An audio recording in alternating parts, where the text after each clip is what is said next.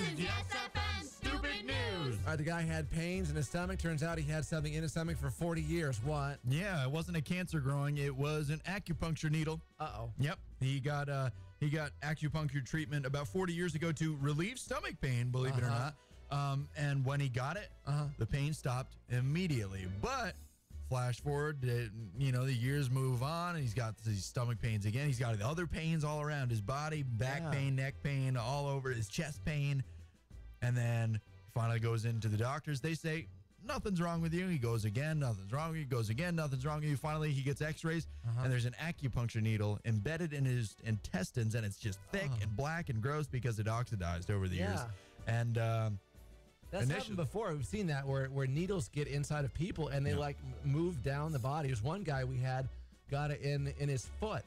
It had moved from his arm all the way down to his feet in 40 years. Yeah. Holy crap. I know.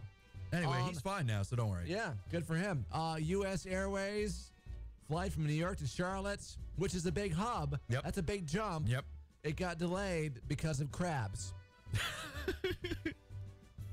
Yes, it did. Loose crabs in a cargo hold before letting a plane fly.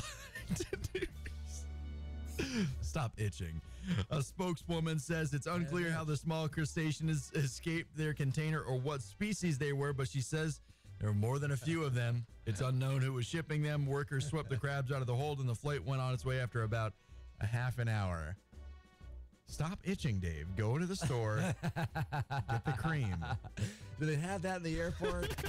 Want to see what you just heard? Go to the Yes FM YouTube channel and see it. This is Murs in the Morning on 96.7 Yes FM. Turn it up.